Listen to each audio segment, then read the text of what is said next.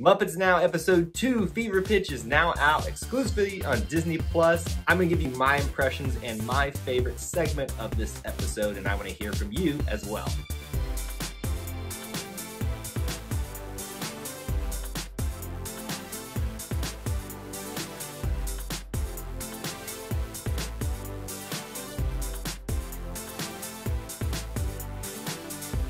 Welcome back to Eye2Eye, Disney Through Our Eyes. My name is Kyle, and this is our Disney Variety channel. We cover anything and everything Disney here and share it through our eyes. If you haven't done so already, please do make sure you consider hitting that subscribe button and that notification bell as well so you never miss a video that we upload. With Muppets Now Episode 2 in the books, I'm actually happy to say that this is refreshing to have the Muppets back in our lives. Now, after Episode 1, there seemed to be some mixed reviews. I think some people may be a little bit too critical of this series in its early stages. It's going to take some time for them to figure out what segments do and don't work, what guests do and don't work. In a non-scripted format, things sometimes just don't play the way that you think they would. They might not be that funny, the guests may not play along that well, but overall, I've thoroughly enjoyed the series and hope that they're going to continue doing more and more variety of segments. Now, just like in Episode 1 Fever Pitch, Episode 2 is going to have 4 different segments with a different topic, a different style of video segment, but each has its own different characteristics and different characters as well. I'll go ahead and name off the different segments that we have for this episode. To start off with, we have Pepe's Unbelievable Game Show. Followed by that, we've got Okie Dokie Cooking returning again. Third, we have Muppet Labs Field Test. And finally rounding out, we have Lifestyle with Miss Piggy. Segment number 1 is Pepe's Unbelievable Game Show. Finally, we get a game show segment on Muppets Now. I've been waiting for this for a long time. Obviously, this stars Pepe King Prong, has Scooter in it as a main character as well, and a couple of Muppet guest stars, namely Beauregard, Penguin, and Carol as well. It's the first time I've ever seen Carol. So the premise for this show is that Scooter has come up with a game show, and he has some ideas about some rules and things that he thinks are fun, but Pepe has different ideas, basically. He decides that, hey, I've got a better idea for how this should go, and I wouldn't necessarily call it better, but more interesting, probably more entertaining if we're completely honest. So Pepe has decided to invite a couple of guests, just some random people. One person's name is Bree, another person's name is Artoon. Pepe has some fun with that, looking at you, Cartoon. But he has them here for 3 different games that they're going to compete in, if you can call them games. Game number 1 is a staring contest. Yes, you heard me right, a staring contest. Now, this actually results in a very funny segment for this segment of the show because it's a staring contest. It's ridiculous. It's funny, and of course, there's a penguin referee involved in this, and that just makes for some really hilarious moments there. I found myself cracking out. 3, 2, 1. Segment number 1. 3, 2, 1. Game number 1 is a staring contest. Yes, you heard me right, a staring contest. And it is probably one of the funnier moments of the entire episode because how ridiculous is that? A staring contest. And to have a penguin Muppet refereeing that and trying to make you laugh the entire time, that results in some hilarious moments. And I think it plays really well into the unscripted format of this show. Game number 2 is called Laundry Time, and honestly, I just think this was Pepe's idea of how to get his own laundry done as well as some of the other Muppets in the studio.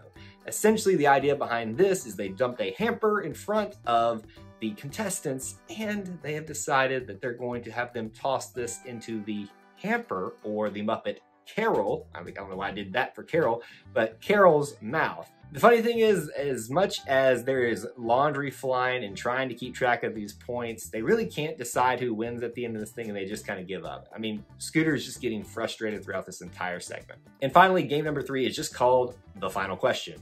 And literally, he just asked them one question, and the question was, who should win? And whoever answered it first got it. It was Artoon, who got to go on to the bonus round and compete with Gonzo and the chickens, especially Camilla Chicken, his favorite. In the bonus round, Gonzo had him try to pick which chicken was actually Camilla out of all of them after he mixed up the chickens.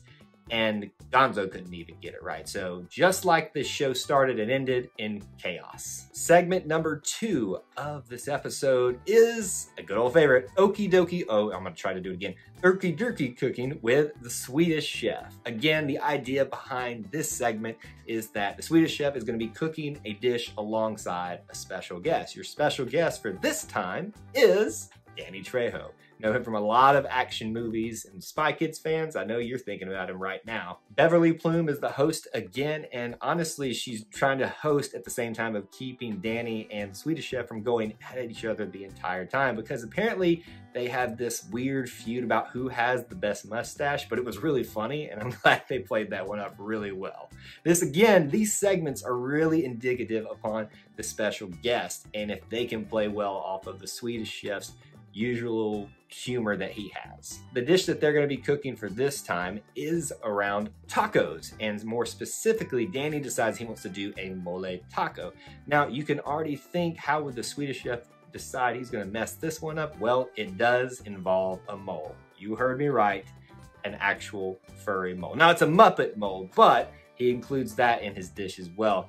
Needless to say, Danny Trejo creates a beautiful dish, a beautiful taco, and looks really good, and I actually am now hungry thinking about it, while Swedish Chef pretty much just wraps a mole Muppet in a taco shell, throws some cilantro, some sour cream, all kinds of other taco ingredients at it, and it just results in a mess, but it's still pretty funny. Danny Trejo, I thought, was a great addition to this segment. Again, it really depends on how they play off the Swedish chef. And nothing against Carlina Will in episode 1, I just thought Danny did a better job at it, which made this segment a little bit more enjoyable for me.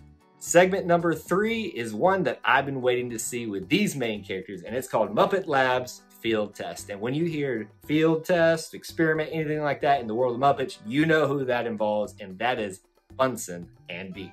Now, honestly, a lot like last time with the Swedish Chef segment, I had my hopes up really high for this, and I was worried I was going to be let down. I was not. This was a very good segment, and I really enjoyed seeing these two doing their usual thing in the world of science. Now, the idea behind this segment is that Bunsen and Beaker are going to tackle a different topic each time in science, and this time the topic was heat. Now, they're assisted by this new special assistant that Dr. Bunsen Honeydew has brought along called Beak R, which essentially is a Google Home, I guess, some type of home device that speaks to you off in the distance that really creeps me out. Beaker is not a fan of this new assistant trying to come in and steal his space, and that continues throughout the episode. But essentially what we get into is an exploration of heat and its effects on different items, which really brings to light the fact that Dr. Bunsen Honeydew is a pyromaniac. They literally just burn things for the fun of it, and it's pretty funny. At the end of this segment, though, we have an opportunity for Beaker to exact his revenge upon Beak R, and let's just say it doesn't end so well for Beak R. It was great to see Bunsen and Beaker involved again in the Muppet segments, and I'm very happy to report that this segment, I think, was a hit. Segment number 4 is another returner from episode 1, and that's lifestyle, or lifestyle, whatever way you want to phrase it. It says lifestyle and messes with the whole lay part, much to the chagrin of Miss Piggy again. So again, the main characters, Miss Piggy and Deadly, are back, hosting basically what is her YouTube or Instagram session, and has different mini segments throughout the entire segment for her. For mini segment number 1, it's called Tips from the Top, again, if you forgot. And they essentially discuss some of these things. She's sitting on an exercise ball, bouncing around. Bobo the Bear even comes in and decides that he wants to take part in that.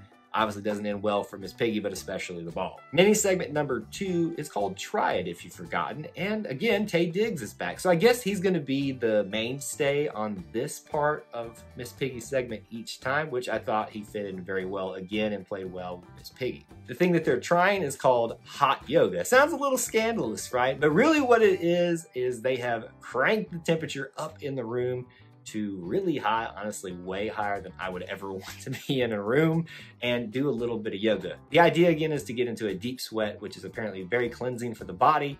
And let's just say this, that yoga is not Miss Piggy's forte, especially when it involves heat. And finally, to round off Miss Piggy's segment is Let's Chat. Again, she's got some special guests in kind of that YouTube or social media aspect, all sitting in a virtual room together, and discussing a topic, and they're going to be discussing in this one healthy habits. The special guests for this segment were again celebrity guests Linda Cardellini and a penguin as well. I love seeing the Muppet penguins.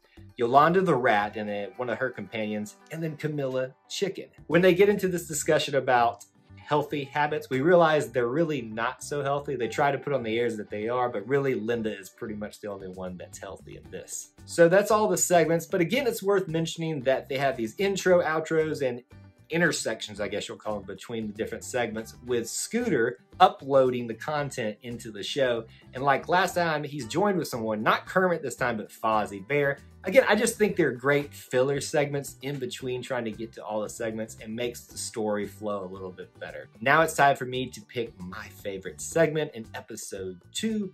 And really, I enjoyed all of these segments this time, especially on the second viewing. I would highly recommend that if you're not enjoying it on the first go around, go watch it again. I think a lot of the humor lands better the second time. Now, at the bottom, if I have to put some at the bottom, I think I'm going to put Lifestyle with Miss Piggy. Again, it was very funny with her and Deadly, and then the interactions with all the other characters, just not as funny as some of the other segments here. At number 3, and honestly, I really don't even see this as like number 3. It's almost like a tie for second, because all of the segments above this point, I really, really enjoyed. But Pepe's Unbelievable Game Show, I thought was, again, very funny, plays well into the unscripted format. However, again, I do think that the special guests kind of drug it a little bit until they kind of figured out their role. And that's probably the only thing that might push this down to number 3 for me. Number 2, though, would definitely be Muppet Labs Field Test. Bunsen and Beaker, I mean, do I need to say anything else? They're just hilarious. And then at number 1, the Swedish Chef Okie Dokie Cooking redeems itself. Again, dependent upon the special guest, and Danny Trejo combined with Swedish Chef made this segment a winner for me.